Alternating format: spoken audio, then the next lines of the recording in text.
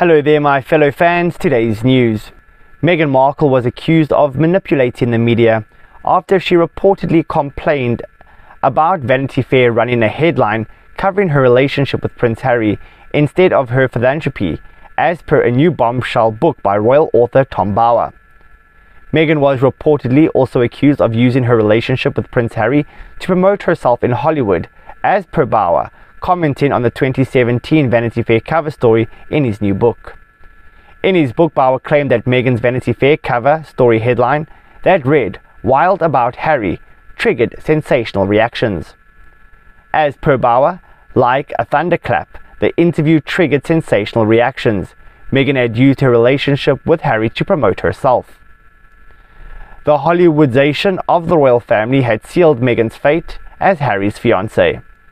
At the time, Bower says Meghan was furious over the Vanity Fair article, choosing to focus on her relationship with Harry and not on her philanthropic work, and even complained to the interviewer Sam Kashner about it. And Kashner, as per Bower, recalled, Meghan complained because she wasn't presented in the way she wanted. She demanded the media do what she expected. I felt manipulated. Meanwhile, the royal family has been accused of betraying Meghan Markle with their decision to keep the bullying probe a secret.